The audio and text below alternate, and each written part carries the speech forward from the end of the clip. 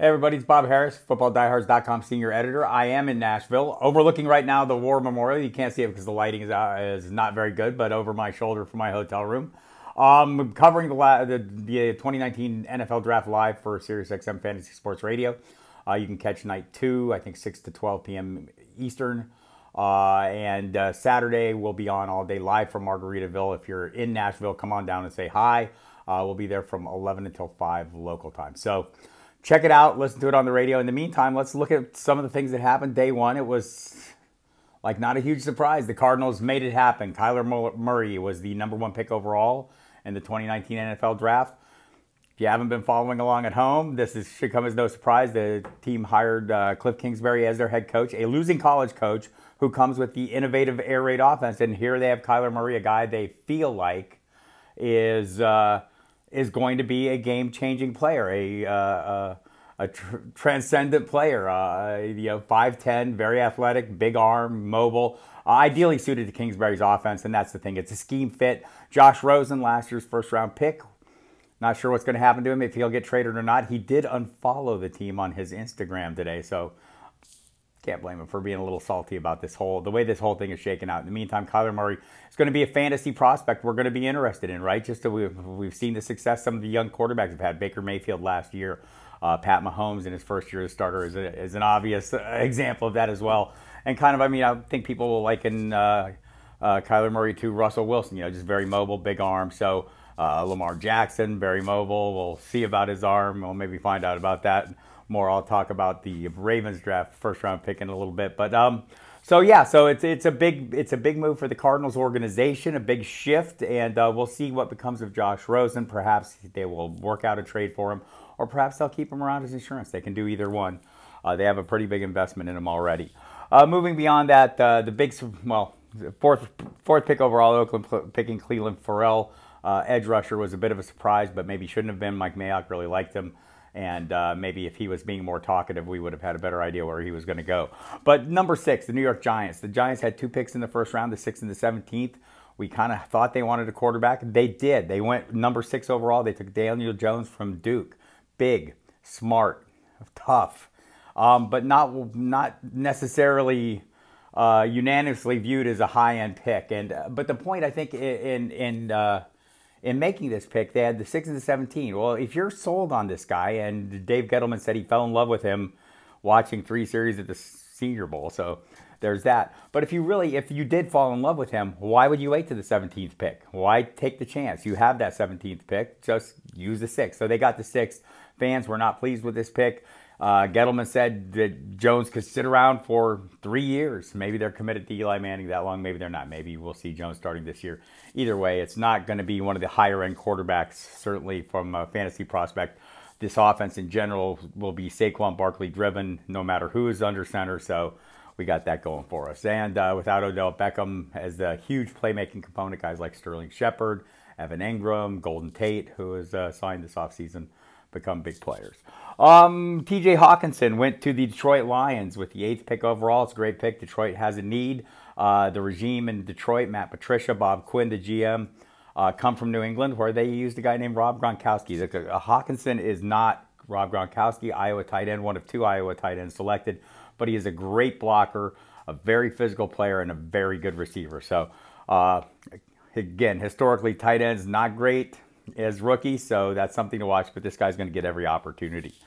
Dwayne Haskins was the next skill player picked by the Washington Redskins. He's a little salty. He thought he should have gone earlier. He's not going to be happy with the Giants for picking a quarterback ahead of him, and he gets to play them twice a year. Look, I like Dwayne Haskins, big guy, not the big mobile quarterback, but the big arm quarterback, maybe the best thrower of this bunch that we've seen go.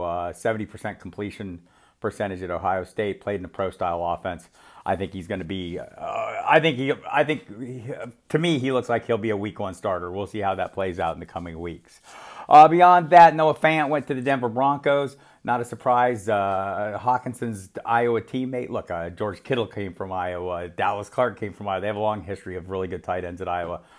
Both of these guys are great players. Fant, more of a athletic type, perceived as more athletic, not the blocker Hawkinson is, but he can still block, and he's still very athletic and can catch. And we know Joe Flacco had an affinity for his tight ends during his days in Baltimore, whether it was Todd Heap, Dennis Pitta, whatever. So got that going for him. Followed that up with Josh Jacobs going to Oakland with the 24th pick overall. That is not a surprise. That seemed to be the direction this was going. It's a great landing spot for Jacobs. It's a great fantasy landing spot, for our purposes. It's a guy that should get a heavy workload. He's well-rounded. He can contribute as a receiver. He's a physical runner. So, obviously, the only running back that went off the board. So that was interesting yesterday. And that was kind of expected. We didn't expect a ton of running backs to go off the board. Didn't expect a ton of wide receivers to go off the board. The first one was Marquise Brown, the 166-pounder out of Oklahoma, played with Kyler Murray, huge playmaker. The Ravens think he went to Baltimore. The Ravens think he will help Lamar Jackson. Look, you can question whether Lamar Jackson is a great throwing quarterback, right? Because we haven't seen it. He can throw, though. So whether it's high-end throwing, we'll find out. But a guy like Marquise Brown, a playmaker that will help Jackson extend plays, is what the Baltimore Ravens wanted, and that's what they got. And so I don't think that's necessarily a bad thing.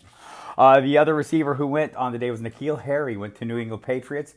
Pretty good landing spot, right? I mean, look, if you're any player, what could you want more than landing on a successful winning organization? I think it's a great landing spot for him. Big physical receiver, something they need.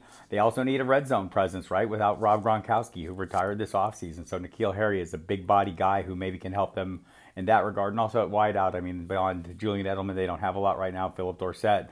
They don't have any of the big physical guys. And Josh Gordon, we don't know what his future is. So we've got that going for us. A couple other notes that just I thought were interesting. Some offensive line moves. Atlanta really shored up their offensive line. I think that's going to be a big deal. It's something worth watching. Tom Brady obviously gets some help at wide receiver.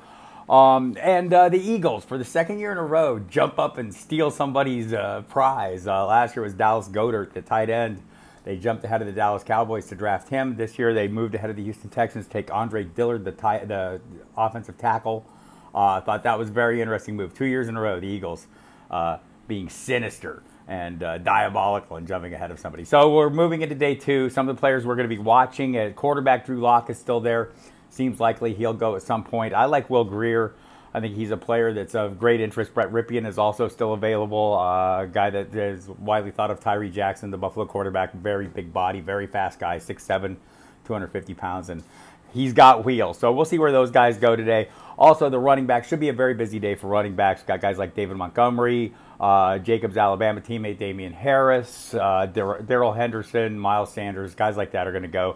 The wide receivers, there's still quite a few left. A.J. Brown, Hakeem Butler, DK Metcalf, the guy that we've all been waiting for, the huge physical freak, great speed, but maybe not all the route tree that some of these other guys have. Deebo Samuel's a guy I'm interested in. Miles Boykin, Riley Ridley, Paris Campbell. There's a handful. Tight ends, still a couple left. Irv Smith Jr. should be the first one off. Jay Sternberger is a guy that people are interested in as well. So, again, watchfootballdiehards.com, the main page of the site. We've got our live draft tracker going. We've got some news and views covering the skills players. So, Emil Cadlick's doing a great job on the tracker, and we've got pretty much all the information you need. I'll be trying to check in. You can listen to me on SiriusXM Fantasy Sports Radio throughout all the coverage live. So tune in, and I'll try and check in via video as much as I can. Have a good one.